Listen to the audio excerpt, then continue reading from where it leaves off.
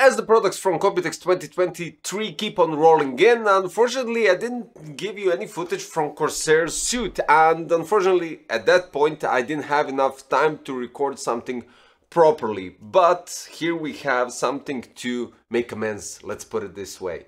This right here is the Corsair QX120 RGB starter kit with iCUE Link System Hub, which is included inside the box. The idea behind it is really quite simple and straightforward. Remove all the necessary cables from your PC build, giving you ease of access, ease of management for the cables, and less cables to reorganize at the back. This will also help you closing the back side panel, right? Because if you don't do it properly, it kind of does get in the way. And not only that, but easy connection, which is really important when we're talking about fans and lights and everything going all together in this whole segment. Since this video is a tutorial on how to assemble everything and how to use their iCUE Link smart ecosystem, let us start with general unboxing. Inside the box you get already daisy chained, basically connected together, 3x120mm QX120 RGB fans. In this version they come in white color scheme. You also get 4 iCUE Link connectors that are pre-mounted. 2 are for transferring the signal, data, lights and power, while the other 2 are strictly designed for holding the fans stronger together. Even though we do have magnets that pull fans together, this is a good solution to keep them fixated together, giving an easy way to mount them on, let's say, radiators or the case without falling apart. Now, next up is the iCUE Link System Hub, which we will go into more details later in the video.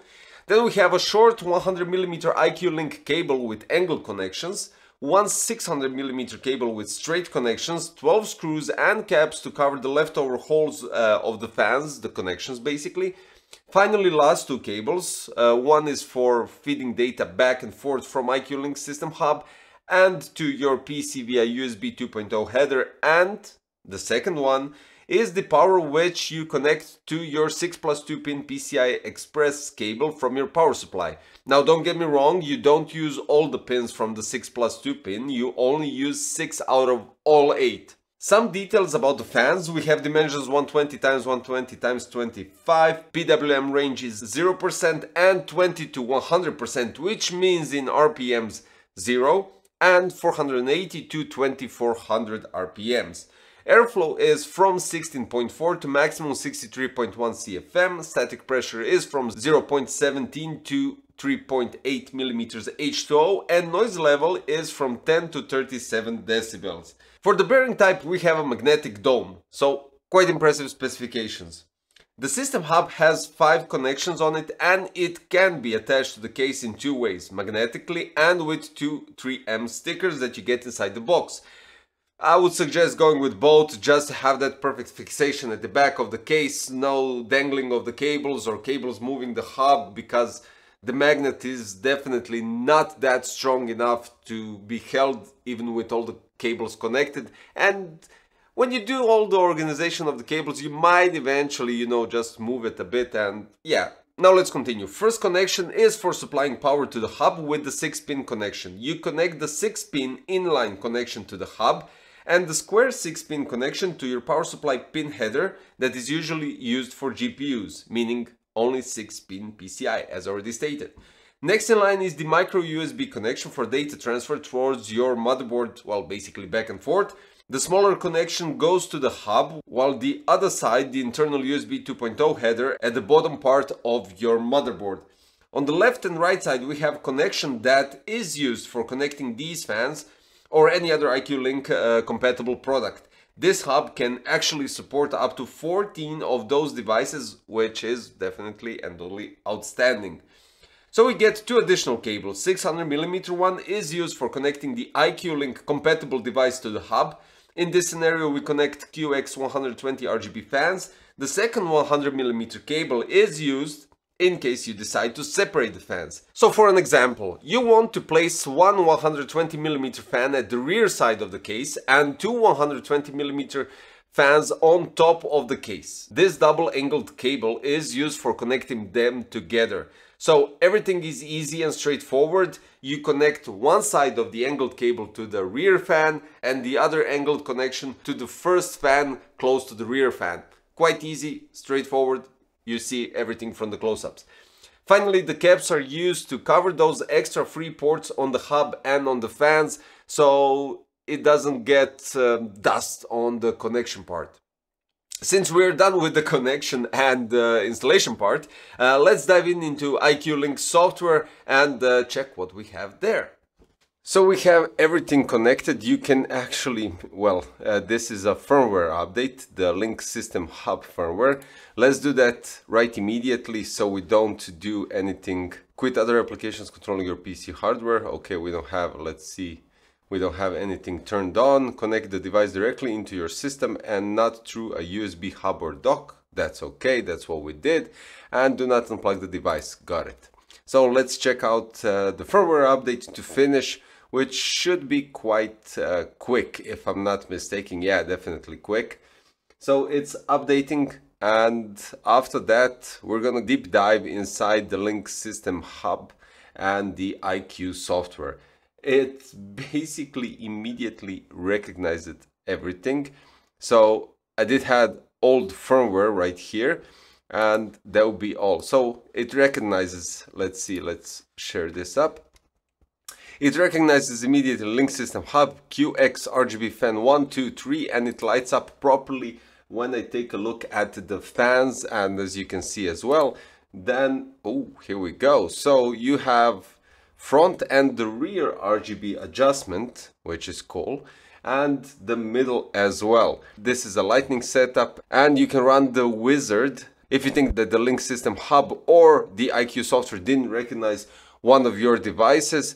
Since it recognized all three, we're good to go. Let's go. So we have here lightning playback. So when we go to the lightning effects, you here have lightning layers, and you can add whatever you wish. So you have watercolor, and this looks really nice. You can adjust all of them or individual fan, random colors, alternating the speed and even the background color. Then you have watercolor spectrum. This only gives you option for speed and direction. After that we have arc, audio lightning, which means that you have a microphone that detects, or you have a playback that goes from your computer, default lights or alternate direction up and down or left and right. Color pulse, well, you know what's that. Random colors, or you can choose whatever you wish. Color shift, again the same thing. Color warp, only speed and direction. Color wave, gate, we have heartbeat, infinity, marquee, ping, pong, rainbow channel. Then we have rainbow wave, rotary stack, sequential, spiral rainbow, strobing, temperature detection. We are in the green, guys, so yeah, that's good. And finally we have the visor as well. Custom, you can create your own gradient, ripple, solid, static color. You can choose from the color palette here what color you want to take for your fans, and let's put it this way, and the opacity, so you can go with 0, which is strange because it mixes with watercolor spectrum right here at the left. So if you delete that and you go with the static color, then if you choose the opacity, here we go. So yeah, this is quite cool and easy. You can adjust the wave. Let's see, we have to create something here, and lightning link. So again, we have loads of options right here that you can choose from. Now, for instance, if we go with time warp, this is something different. This is a unique lightning that goes for certain fan types, Link supported fan types. The fans with time warp can't play lightning effects at the same time. So if you decide to go with one, for instance, here you go. The fan looks like it's standing still. I have to do this on the other one. Oh wow, this is really cool. You can actually, let's change the colors. Epic. This is epic. Unfortunately here you can't select all of them at the same time, so you have to do each of those individually.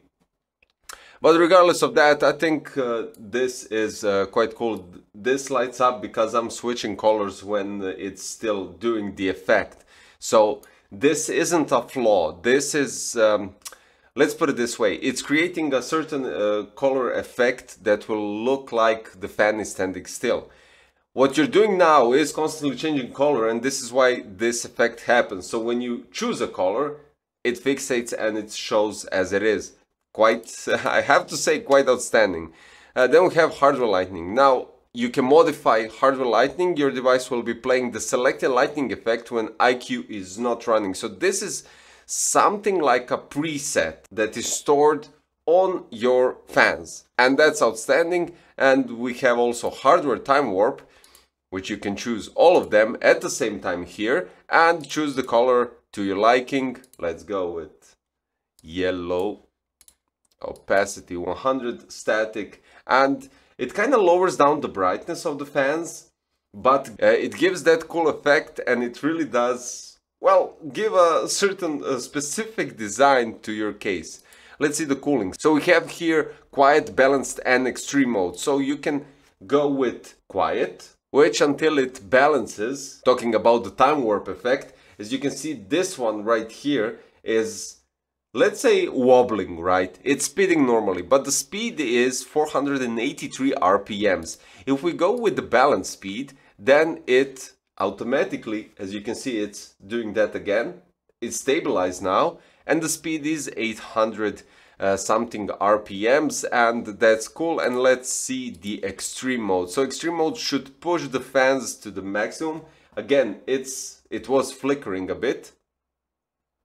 But now we're running at 1200 RPMs. Okay, I didn't expect that. And here we have add to dashboard, at home, rename sensor. We have sensors for the fans. So we have RGB1, RGB2, QX, RGB1, QX, RGB2, and QX, RGB3. These are the thermals that go and get caught through here, right here, through the fan, which is outstanding. Of course, you can also adjust the alerts for the thermals, and we have emergency shutdown, or you have none. So yeah, it kind of does affect literally everything. When we go to the default profile, you can add your profile to your desire and basically manage profiles to your liking. This can be stored in the iCUE, or you can choose a default one, and that's basically it. Now when we go home, as you can see, GX RGB, lightning playback, cooling alerts, and link system hub, lightning setup, and device settings, which is for the firmware update. Then let's go to the dashboard. Now here you have loads of information, and you can even add widgets to monitor and control your system however you go. Let's see what we got here. Now you can remove and add widgets, rearrange them using drag and drop, and basically do wonders here. This is outstanding because it gives you an option to customize your iCUE however you wish. And then we have a couple of more fans inside the case that you aren't seeing currently, because I wanted to give you some open view of the iCUE ecosystem. Because right here you can see the fans, you can see the hub, you can see the cable, how it runs, quite clean and really organizable, let's put it that way. And you can see those two cables, so USB 2.0 running directly to the motherboard, and the 6-pin connection flat to square to the PCI connection over there on the side. And here we have the link system hub, so it shows all the RPMs of the fans, it shows the thermals of the air going through the fan, as already stated, but okay, the thermals are now could be a bit higher. Let's see now. Yeah, it kind of lowers down a bit because I raised it, and it actually now has the airflow, so it's not blowing the air directly to the table. So yeah, but I left it like this just for you guys to see how it actually looks. And that's all when we're talking about iCUE Link software, iCUE Link hub, and well, in this case, QX120 RGB fans that are daisy chainable and quite easily controllable through the iCUE Link software. If you have any questions, and if I didn't, after all, answer everything that you had in mind. Don't forget to leave a comment in the description below and I'll try to answer it as soon and as accurate as possible, as per always. And that will be all for today, guys. Really thank you for watching this video. Hope this tutorial helped you with some questions if you had anything about the software connection or anything similar to that. And to show you how cool the connection is, simple yet really effective when it comes to cable management. So guys, that'll be all for today. If you're new to the channel and you like this content and future content to come, don't forget to subscribe, hit the like button and click the notification bell so you don't miss it. Thank you for watching. See you very soon, guys. Bye bye.